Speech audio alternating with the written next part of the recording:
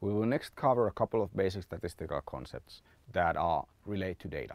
So descriptive statistics are some things, some numbers that we calculate from our data.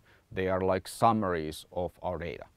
To understand these basic concepts is important because quite often our more complicated models try to explain differences in mean or try to explain variation, assume something about the variance and so on. So to understand what these more complicated things do, we have to understand the basics. And this is partly high school mathematics, but it's useful to revise it now before we go into more complicated things. The first important thing to know is the central tendency, the concept of central tendency and dispersion. So these are data about 3,171 working age males from the United States, and we have data on their heights. And this shows the distribution of the heights.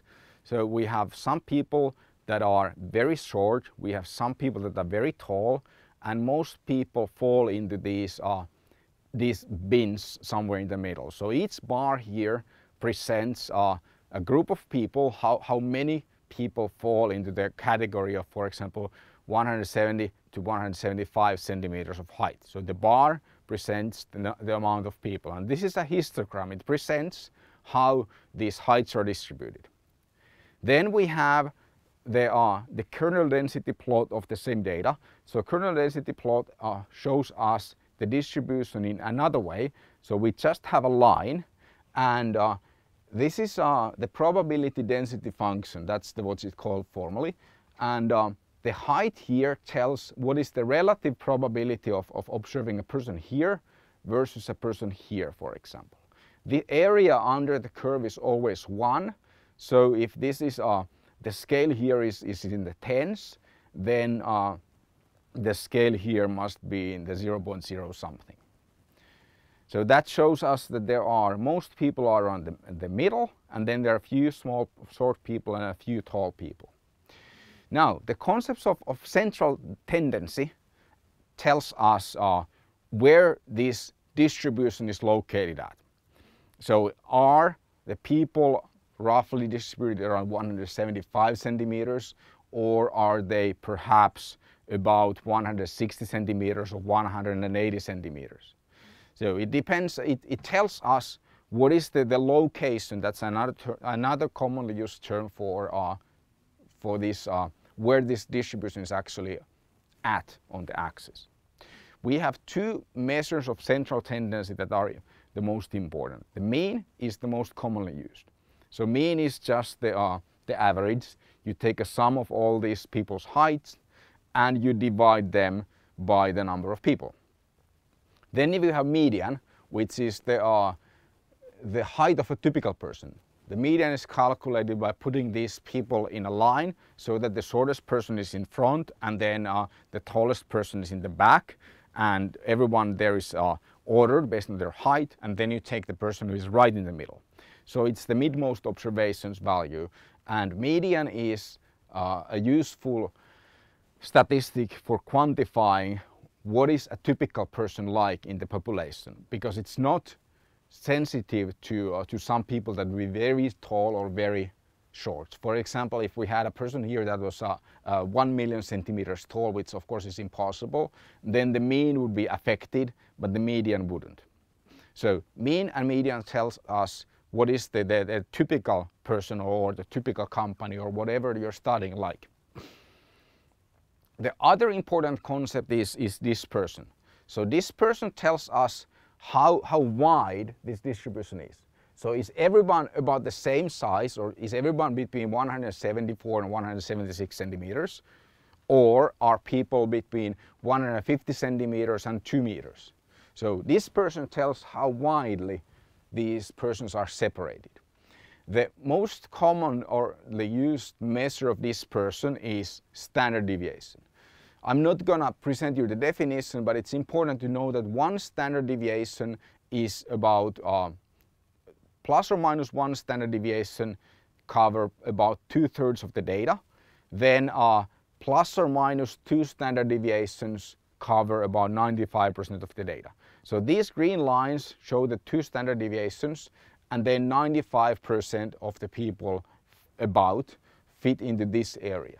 So standard deviation can be, if standard deviation was larger, here it's about 7.4 centimeters. If it was 10 centimeters, it would mean that these 2 standard deviations would be about a bit less than 2 meters, and this plus minus 2 standard deviation would be a bit more than 150 centimeters. So it would tell us that people's heights vary more.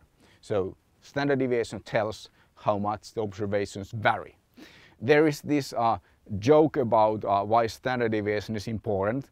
There are 2 statisticians, and one is 150 centimeters tall, one is 160 centimeters tall, and they are crossing a river that has a mean depth of 120 centimeters, and they're debating on why should they cross or not. They decide not to because the mean doesn't tell what is the deepest part. So we have to understand also how much the depth of the river varies, instead of just knowing what is the average depth of the river. So standard deviation tells us how much variation there is in the observations. Then there's the concept of standardization that is also important. Standardization can be useful and it can be harmful depending on the context. But it's important to understand why we standardize and when. For example, correlation, which I have mentioned before, is a standardized measure, so it applies standardization.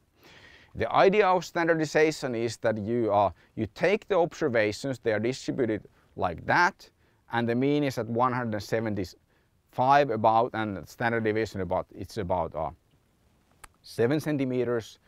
You subtract the mean from every observation and you divide by the standard deviation, and that gives you a new variable that has a mean of 0 and standard deviation of exactly 1. So we are basically throwing away the data about the location and dispersion, and we are just retaining the data on where each individual is located related to other individuals, and we also retain the overall shape of the distribution. This can sometimes make things easier to interpret. For example, if I say that I'm 176 centimeters tall, it may tell you something about my height if you know what the average height of population is. If I would say that my height is at the mean, then everyone understands that typical Finnish males are about 50% of the time they're taller than the mean and 50% of the time they're shorter than the mean. So I'm average height. So standardization can make things easier to interpret, but it can also make things harder to interpret depending on the context. So standardization destroys information by eliminating the information about the central tendency or the location and the dispersion from the data. Then there's also variance, which is another measure of dispersion. And variance is related to standard deviation. It's used because it's more convenient for some computations, and sometimes variance is easier to interpret. For example, in regression analysis, we assess how much of the variance the model explains of the dependent variable. We don't do that in standard deviation metric, we do it in the variance metric. So the standard deviation has same unit as the original variable. So if standard deviation is 7, then we know that these bars are 7 centimeters from the mean. And if we multiply this variance variable by 2, then standard deviation doubles. So that's convenient. Then variance measures the same thing. It measures dispersion as well, but on a different metric. And variance is defined as the mean of square differences from the mean. So we take each observation, we subtract the mean, and we take a square or raise to the second power. And then we take a mean of those squares. That gives us the variance.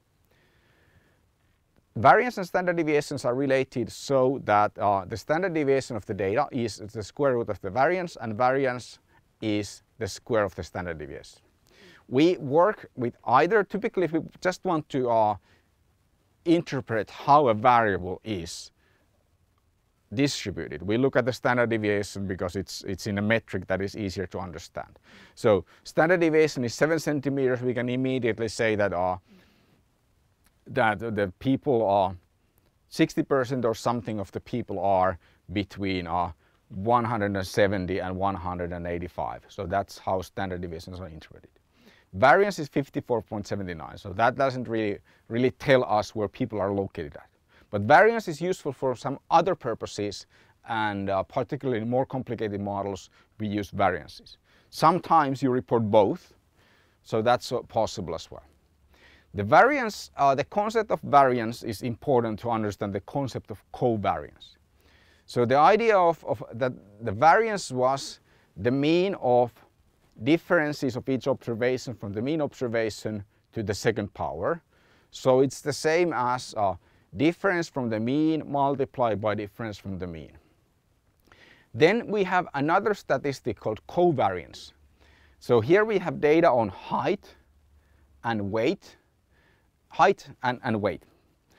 The covariance tells us how strongly person's height is related to the person's weight. So we can see here that those people who tend to be who are taller tend to also be heavier. So there's a covariance here. The covariance measures how much two variables vary together, and it's defined similarly to variance, except that you don't multiply one variable with itself. Instead, you multiply one variable with another and you take a mean of that. Then the concept of correlation, which many of you probably know, is just the covariance between standardized variables, and correlation varies between -1 and +1. So correlation is a measure of standardized measure of linear association. When correlation is 1, then you know that two things are perfectly related. When it's -1, you know that two things are perfectly negatively related. When it's 0, then they are linearly unrelated. So correlation is a measure of linear association. That means that it measures how strongly observations are clustered in line. So this is a scatter plot of two observations, and one is a line. 0.8 is the observations are very closely clustered on the line. Then 0.4 is something that we observe with the plain eye. 0 means that there is no linear relationship, and then negative correlations means that when one variable increases, then another one decreases. So that's the same, except the direction is opposite. The correlation doesn't tell us what is the magnitude of the change. So we can say that this is a correlation of 1. There is a huge effect of the x variable on the y variable. This is a correlation of 1 as well. There is a small effect of x variable on the y variable. So the y variable here doesn't increase as strongly with the x variable as here. So correlation doesn't tell us about the magnitude of the effect. It just tells us how strong the association is. And this is 0 correlation because y variable doesn't vary. And then we have the negative correlations here.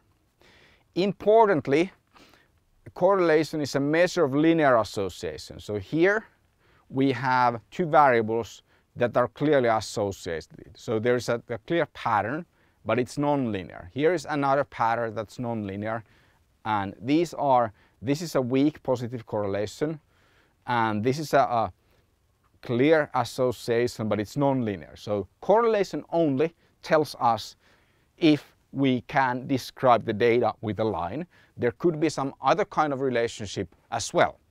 So saying that two variables are uncorrelated doesn't mean that they are not related statistically. It just means that the relationship cannot be expressed as a line.